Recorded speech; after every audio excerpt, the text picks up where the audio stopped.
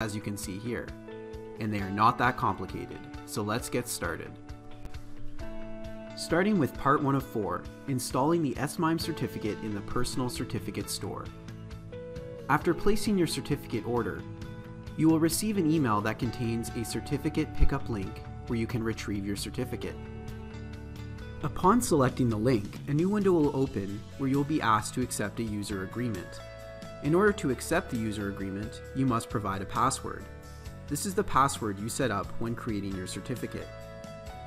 Once you have provided the password, a certificate import wizard will open. Confirm the security prompt and select to set up the certificate for the current user. Next, you'll be asked to provide a password to import the certificate.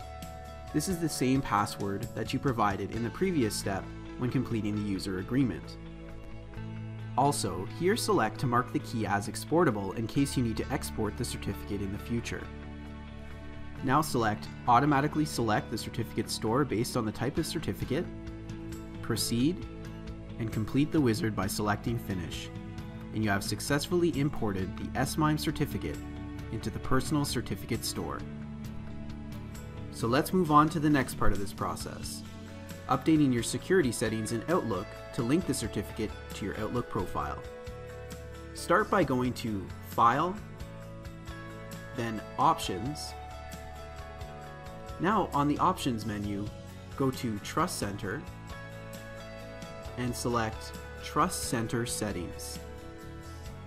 Now select the Email Security button, and from there select Settings.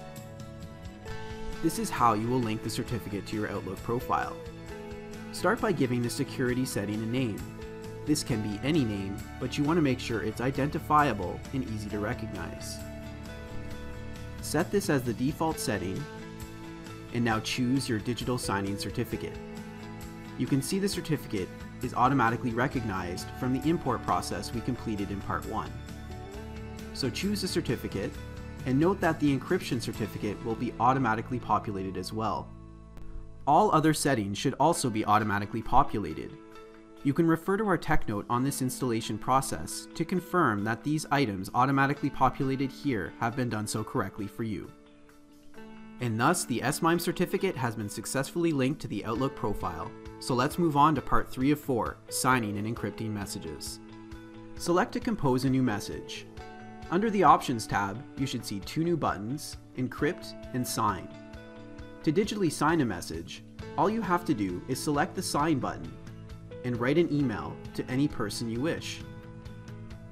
When you do so, they will receive your email as digitally signed.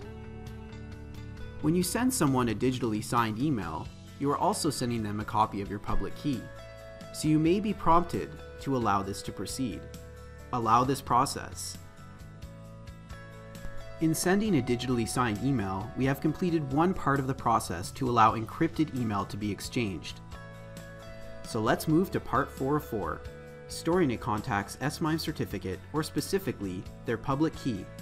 This will allow us to exchange encrypted email with that user.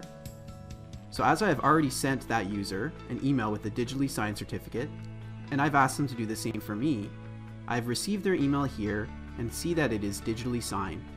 I can click on this icon, view the certificate information, and I can make sure that it is correct and proper related to that identity. You will now want to add this contact to your secure Exchange environment by right-clicking on their name and selecting Add to Outlook Contacts and storing their profile.